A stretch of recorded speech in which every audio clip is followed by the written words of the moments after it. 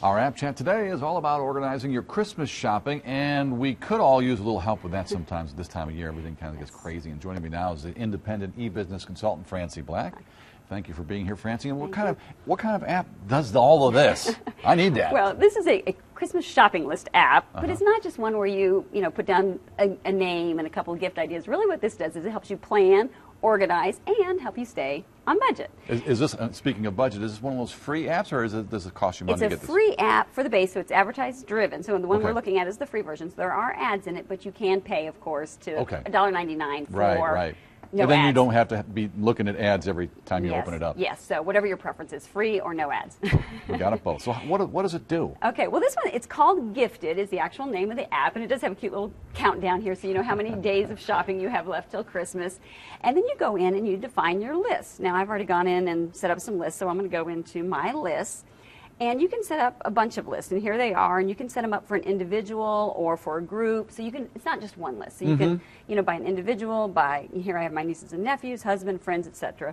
And then you can go in, you can always create new lists just by tapping the plus. So it's really easy. And notice this really creative interface, the user interface is very fun. Most of them are very dry. Yeah, because it looks like it looks like it's handwritten. The whole thing is like that. Yeah, and I like that. It's different. It's definitely different. It is cute.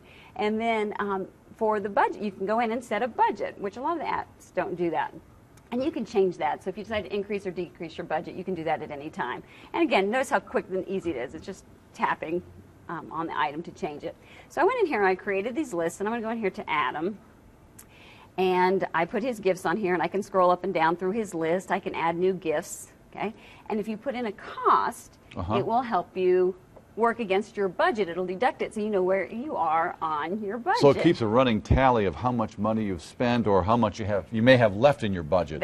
Left or not left. Yeah, or you burnt your budget and it says maybe it's negative. Yeah, and I'm going to show you that in a second. I've burnt my budget. And then you can also do things like you can organize these. So I'm going to tap on this, and you can, if there's something that he really wants that's high priority, you can tap on the item and then just scroll it right up to the top. So it goes to the top of the list. So you can organize it. Or if you're in a certain store and you want to get 2 or 3 things from that store, you can put those at the top. So I was trying to figure out what would make this different than, like, say, using your notes on your phone. This is more flexible. Yeah, this gives you some more options. Way more options. You can change your price. You don't have scratches. It gives you the running total. You don't have to do that on your own. You can edit it. It's with you everywhere you go. You don't forget it because it's on your phone, so you can do it while you're in the store, while you're standing in line. You can reference it. There's lots of advantages to this over handwritten. Will it buy the items for you, too, while you're at it? I mean, it's like, I'll take 6 of those and go ahead, ship it to my house. Ship it, exactly. So you can go in and you can edit these and, change the pricing if you need to. So maybe it costs $30. You got it on sale. So it'll adjust that, and it'll figure that into your budget as well.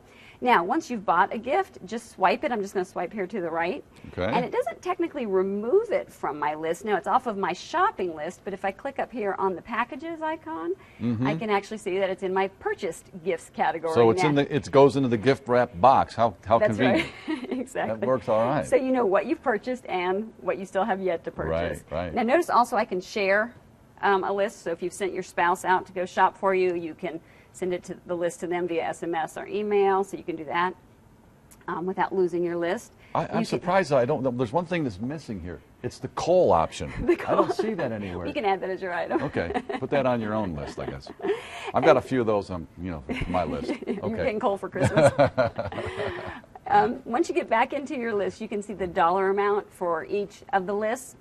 And it's also color-coded, so yellow means, hey, you've got part of your list done. Red means get going, you haven't shopped there at all. And then green means, hey, you're good, you've got everything on that list. It gives you a grand total against your budget, and hey, I am over budget.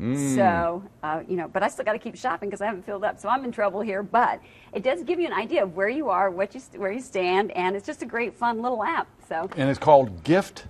It is called Gift It. Gift It. Gift It. Yep. And it's a free app. I do have the download already on my website at iPadWisdom.com. So if you want to download it for free, you can do that directly from iPadWisdom.com. Awesome.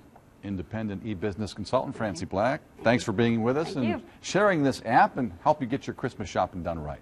If you'd like to learn more about the app and that was showcased today, you can go to WLOS.com and click on Tech Time, and that's where we'll also be able to allow you to sign up for Francie's e-newsletter. Thus, you can sign up to receive her e-newsletter. Simply send an email to iPadWisdom@gmail.com. Be sure to enter subscribe in the subject line.